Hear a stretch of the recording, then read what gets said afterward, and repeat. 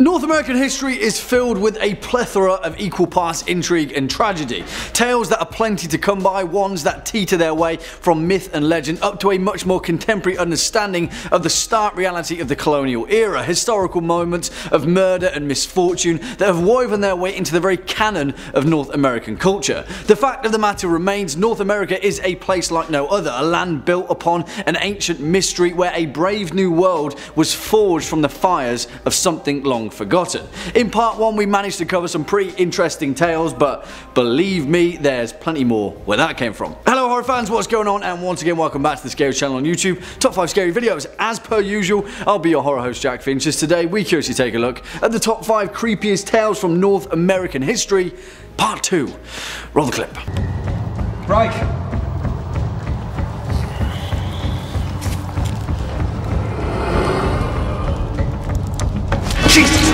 For the curious amongst you, that clip was from 1999's Ravenous, starring Guy Pearce and Robert Carlyle in some cannibalistic Civil War cult horror action. It's a fantastic film, and if you're in the mood for seeing some fear-inducing fictional North American period horror, then that's definitely the film for you. And also, as a bonus, it sets the scene for our top 5 list pretty perfectly, doesn't it? And on that note, let's begin. Kicking off at number 5, the Birdcage Theatre. And if you're particularly interested in the breakneck history of the Wild West, then this place may already sound a little familiar to you.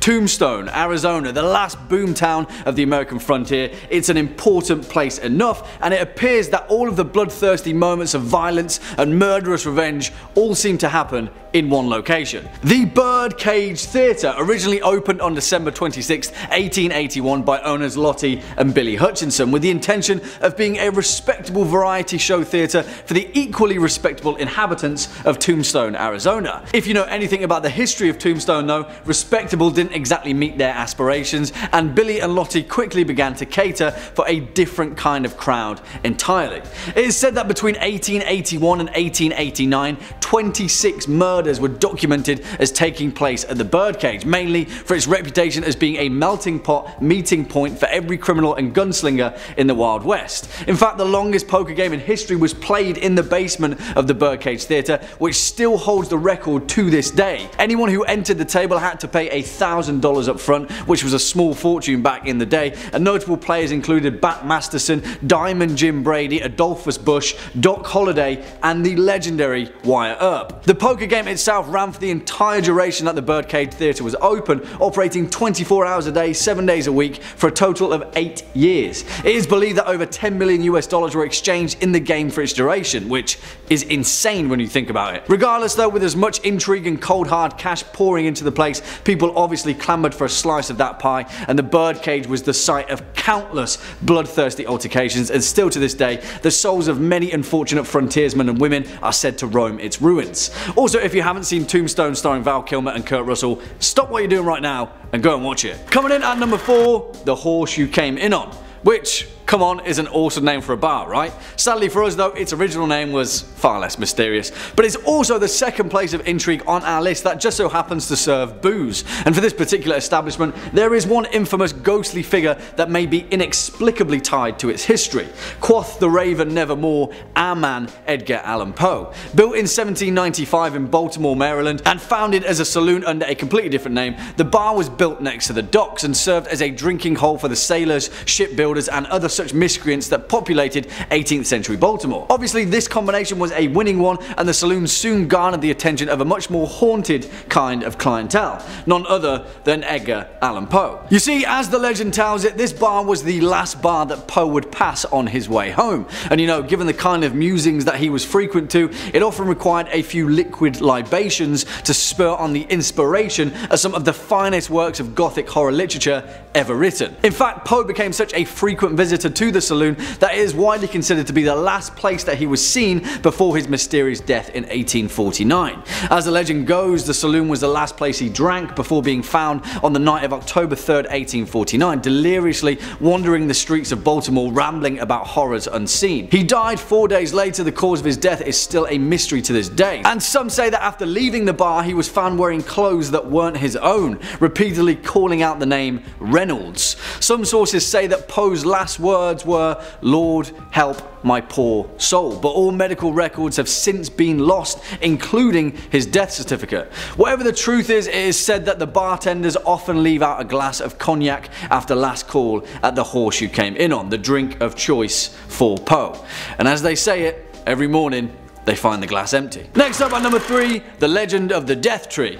For all intents and purposes, Avila, Missouri is very much a ghost town. First built in 1868, the town itself has been the site of some particularly strange moments throughout history. But now, with a population of just 125, the place has been in decline ever since the late 70s. Despite that though, its particularly dark past has managed to cling on to one of its most fearsome legends, that of the Death Tree and the malevolent spirit of rotten Johnny Reb. You see, due to its positioning as a border state, like most places in Missouri, the town of Avila found itself split during the Civil War, with both halves falling on either side of the conflict. Because of that, Avila was the site of some rather grisly encounters, and as the legend goes, during the war, the skull of a Confederate bushwhacker was found out in the woods that bordered the town, the grim remains of one particularly bloody battle. However, instead of burying the skull, the locals hung it from a tree as a warning sign to other bushwhackers to stay put in the wilderness and not spill out their conflict toward their town. Well, obviously this action had the complete opposite effect, and the legend of rotten Johnny Reb was born. Ever since his skull was hung on the death tree, his spirit roamed the town, searching for Unionists to murder in revenge for mocking him. Over the years, many deaths were contributed to the existence of rotten Johnny Reb, and as his supernatural power grew, the vast majority of the remaining townspeople quickly fled Avila, terrified by the tales of the phantom bushwhacker. According to the old legend, the only way to ultimately end the curse and finally put rotten Johnny's spirit to rest is to find his skull out in the wild, cut it down from the tree and bury it in holy ground. However, those that knew where the death tree resided have long since passed, and so the true knowledge of its location has faded from memory. As the locals tell it, there was once a belief that black crows would flock to the death tree during the day and perch upon its twisted branches. Some say that it was an apple tree that no longer bears fruit, and if you ever find an apple out in the woods, you'll find another nearby, leading you to its ghostly realm. Swinging in at number 2, the Axeman of New Orleans. And really, we can't talk about creepy North American history without addressing one of its most bloodthirsty mysteries, the Axeman of New Orleans, a murderous killing spree that reigned from May 1918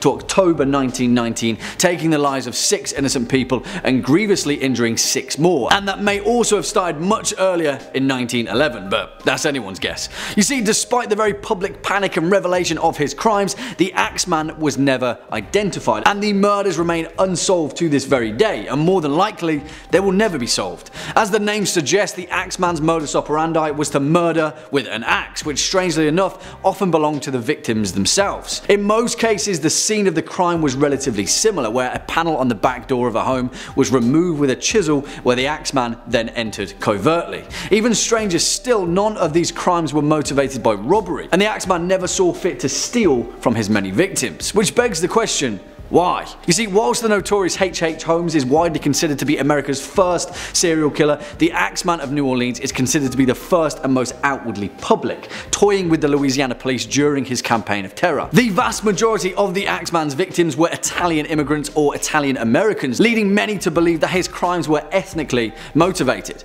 Whilst many media outlets sensationalized many aspects of his crimes, given the fact that there was next to nothing to go on, the leading theory was that the Axeman was operating on behalf of the mafia, despite lack of any evidence whatsoever. The strangest instance of the Axeman came on March 13th, 1919, where a letter to local newspapers was sent by the Axeman stating that he would kill again at 15 minutes past midnight, but would instead spare any homeowners that were playing jazz music. That very night, every single dance hall in New Orleans was filled to capacity, and bands of all calibers played jazz at hundreds of houses and private parties across the city. There were no murders that night, and that was the last correspondence of the Axeman of New Orleans. His bloodthirsty mystery forever unsolved. And finally, coming in at number 1 spot, the Brown Mountain Lights, which is an intriguing name nonetheless, but the truth of the matter remains there is perhaps no other such source of North American mystery than the Brown Mountain Lights, a potentially paranormal phenomena with so many differing explanations that it's anyone's guess where on earth this legend first started. The lights themselves are a series of ghost lights that emerge near Brown Mountain in North Carolina that reportedly on any clear evening can be seen for miles across the mountain overlook. Now, although there are countless instances of strange lights that emerge all across North America, the Brown Mountain Lights seem to stand out as the most consistently sourced and verified. The earliest verified accounts date all the way back to September 24th, 1913, where a fisherman reported to the Charlotte Daily Observer that he had seen mysterious lights just above the horizon every single night. First dismissed as a trick of the horizon, the site became the study of the US Geological Survey, who gave credit to the witnesses' claims in 1922 by dismissing the possibility that the lights were in fact passing trains following the events of a flood that destroyed the electrical grid, and the lights continued to appear during the study. Throughout history there have been countless potential origins of the Brown Mountain Lights, many of which are wrapped up in tragic tales of lost lovers or wandering woodsmen. However, the oldest and perhaps most profound explanation dates all the way back to the year 1200, where the legend goes that the Cherokee and Catawba nations engaged in a vicious battle upon the ridge of what is now known as Brown Mountain. There, so much blood was shed by either side that even the bodies of their most mighty warriors were lost beneath the soil. That night, after the fight had ended and the blood spilt, the women of both tribes lit torches and they scoured the ridge for the bodies of their fallen loved ones. It is said that night after night they would light their torches again in search of their lovers' bodies, never to be found. Local legend says that this mournful scene was so tragic and intense that it is forever imprinted into the historical fabric of the mountain, haunting it for eternity. Well, there we have it, horror fans, our list for the top 5 creepiest tales from North American history. Part 2.